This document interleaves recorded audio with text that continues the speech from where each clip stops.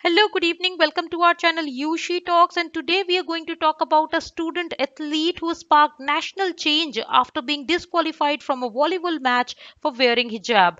We have a lot of details around this news. Please continue to watch this video and also subscribe to my channel.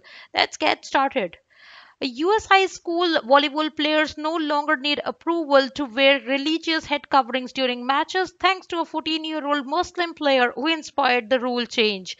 The National Federation of State High School Association, which sets competition rules for most high school reports, announced on Thursday and this new rule and said it could extend to other sports as well.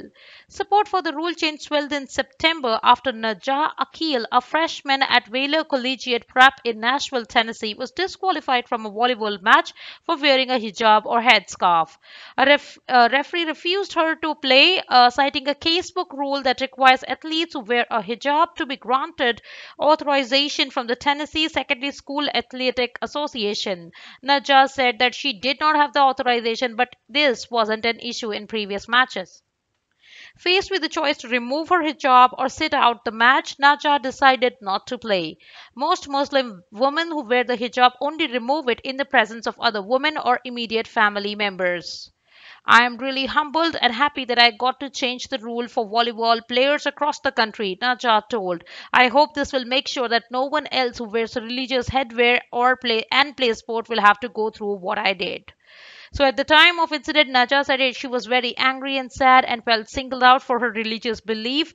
NFHS Volleyball Rule 416 stated that hair devices made of soft material and no more than 3 inches wide may be worn in the hair or on the head. Because Najah's hijab was much larger than allowable 3 inches, she needed state association approval to play.